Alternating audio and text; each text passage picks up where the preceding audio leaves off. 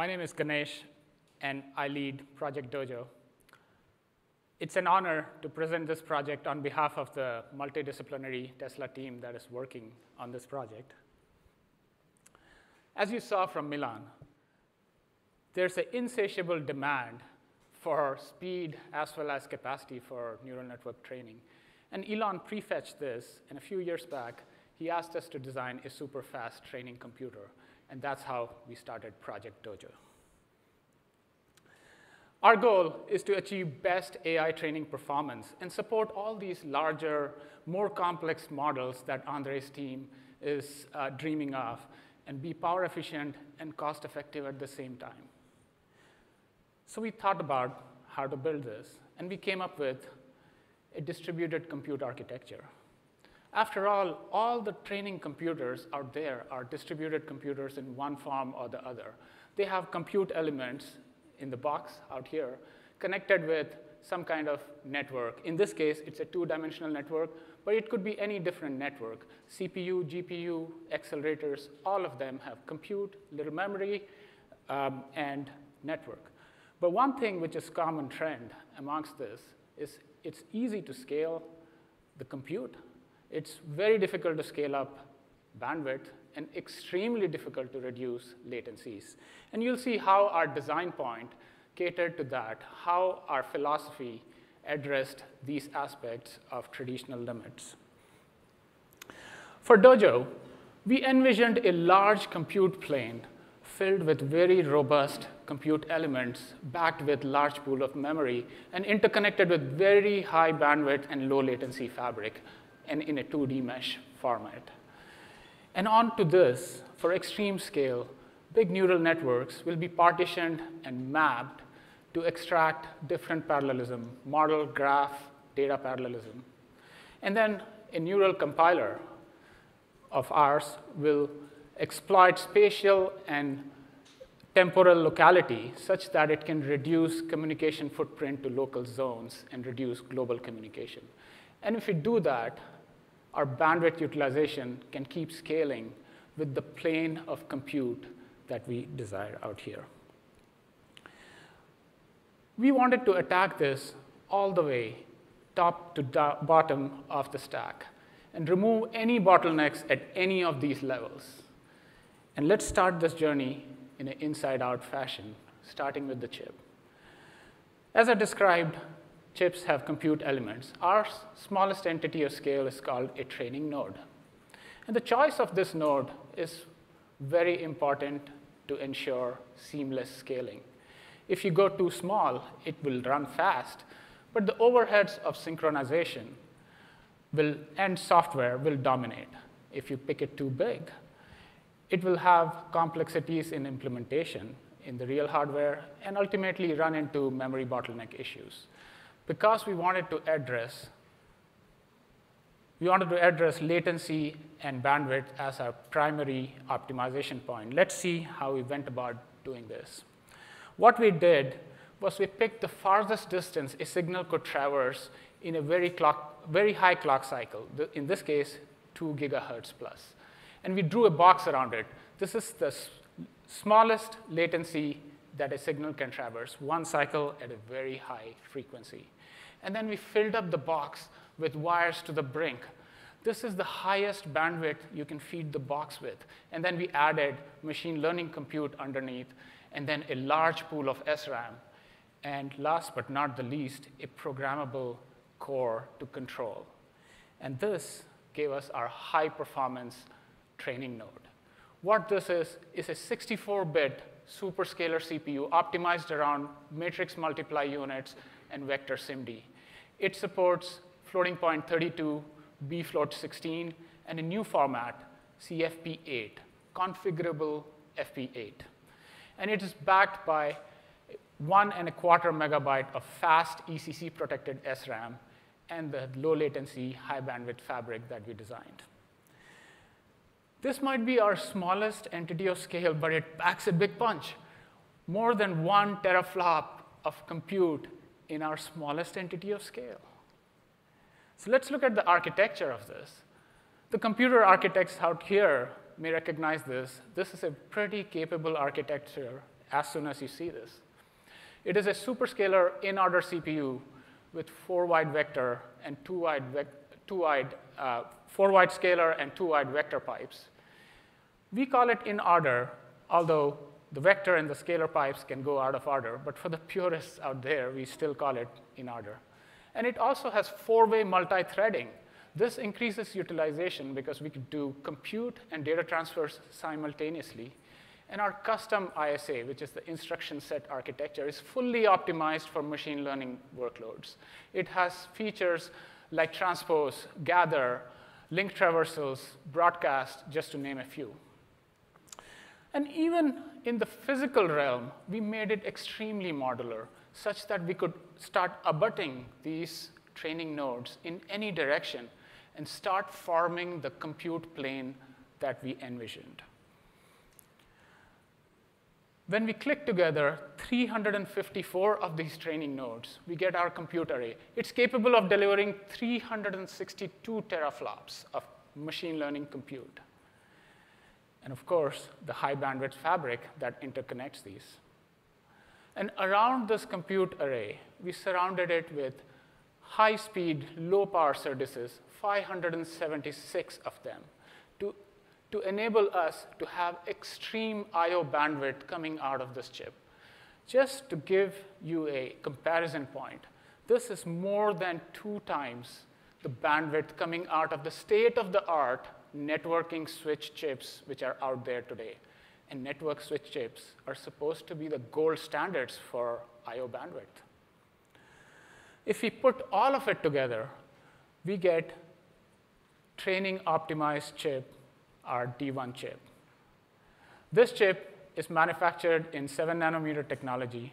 It packs 50 billion transistors in a miserly 645 millimeter square. One thing you'll notice, 100% of the area out here is going towards machine learning training and bandwidth. There is no dark silicon. There is no legacy support. This is a pure machine learning machine. And this is the D1 chip in a flip chip BGA package. This was entirely designed by Tesla team internally, all the way from the architecture to GDS out and package. This chip is like a GPU level compute with a CPU level flexibility and twice the network chip level I/O bandwidth. If I were to plot the I/O bandwidth on the vertical scale versus teraflops of compute that is available in the state-of-the-art machine learning chips out there, including some of the startups, you can easily see why our design point excels beyond par. Now that we had this fundamental physical building block, how to design the system around it? Let's see. Since D1 chips can seamlessly connect without any glue to each other, we just started putting them together. We just put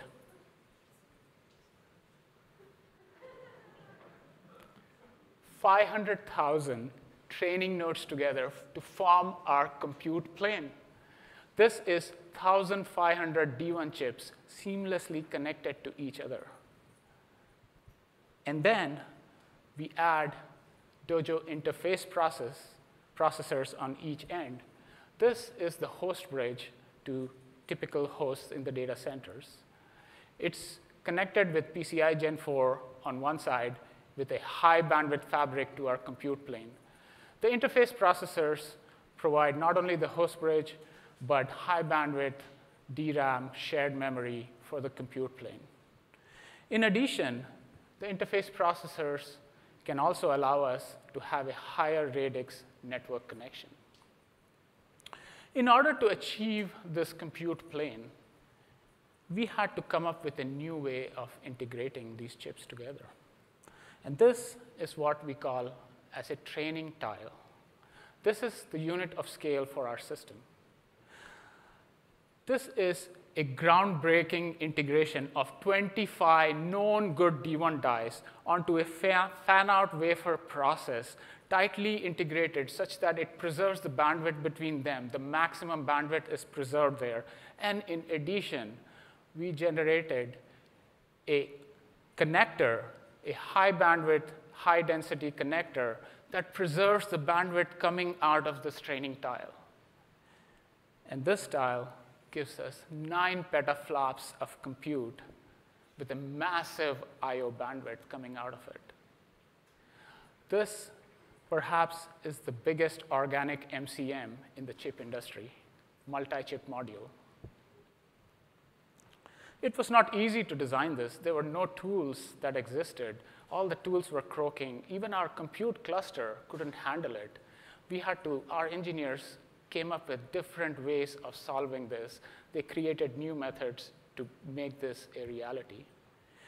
Now that we had our compute plane tile with high bandwidth IOs, we had to feed it with power. And here, we came up with a new way of feeding power vertically. We created a custom voltage regulator module that could be reflowed directly onto this fan-out wafer. So what we did out here is we got chip, package, and we brought PCB-level technology of reflow onto this fan-out wafer technology. This is a lot of integration already out here. But we didn't stop here. We integrated the entire electrical, thermal, and mechanical pieces out here to form our training tile fully integrated, interfacing with a 52-volt DC input. It's unprecedented. This is an amazing piece of engineering. Our compute plane is completely orthogonal to power supply and cooling. That makes high bandwidth compute planes possible.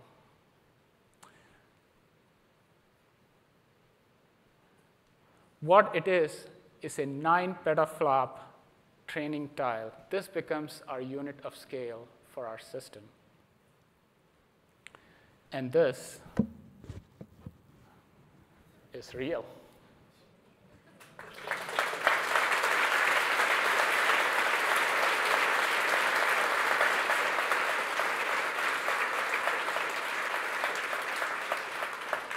I can't believe I'm holding 9 petaflops out here.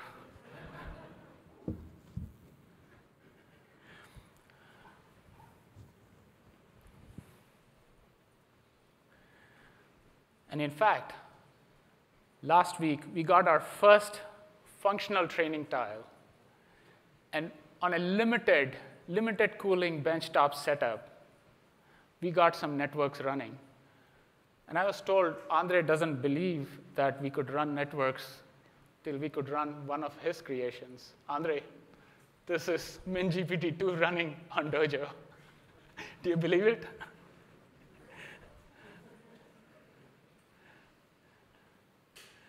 Next up, how to form a compute cluster out of it. By now, you must have realized our modularity story is pretty strong. We just put together some tiles. We just tiled together tiles. A 2x3 tile in a tray makes our training matrix, and 2 trays in a cabinet give 100 petaflops of compute.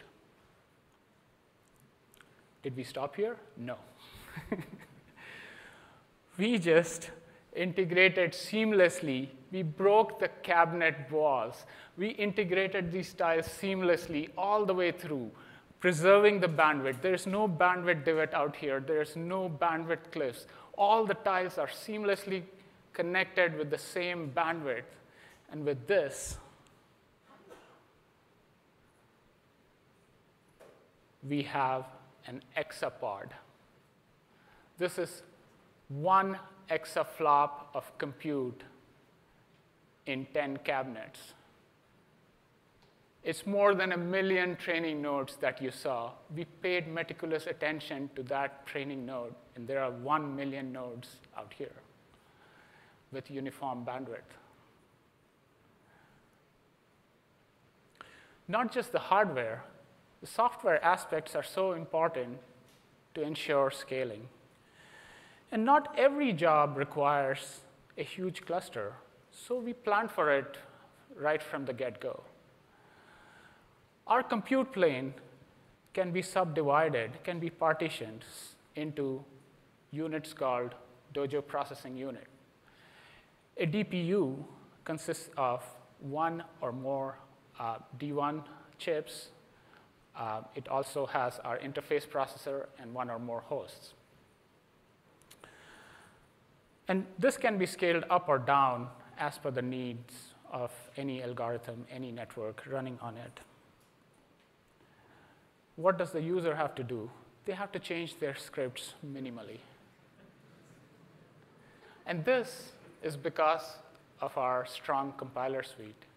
It takes care of fine-grained parallelism and mapping the problems of mapping the neural networks very efficiently onto our compute plane. Our compiler uses multiple techniques to extract parallelism.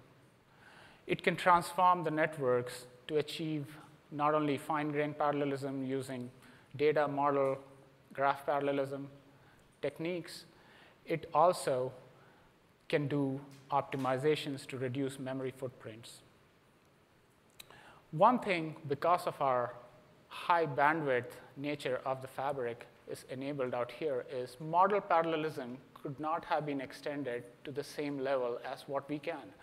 It was limited to chip boundaries. Now we can, because of our high bandwidth, we can extend it to training tiles and beyond.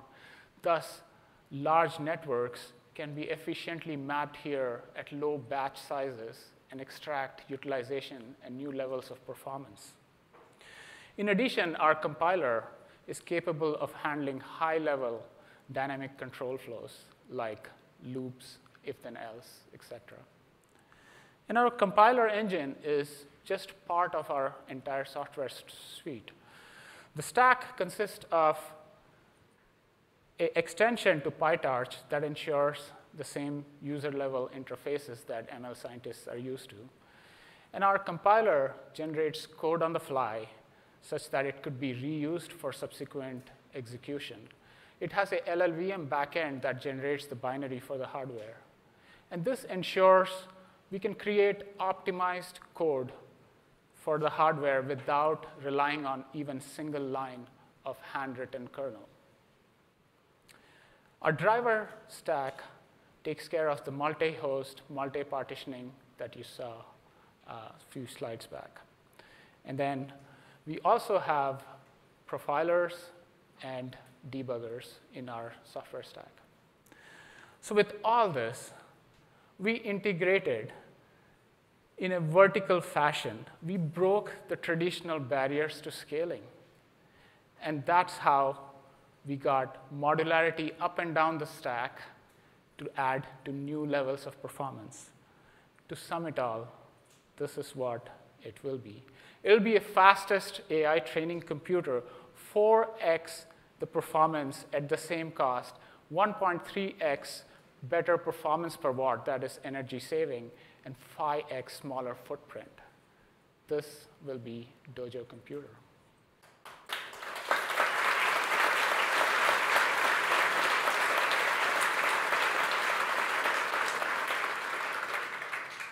And we are not done.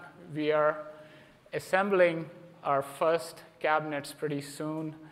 And we have a whole next generation plan already. We are thinking about 10x more with different aspects that we can do, all the way from silicon to the system again. We will have this journey again. We're recruiting heavily for all of these areas. Thank you very much.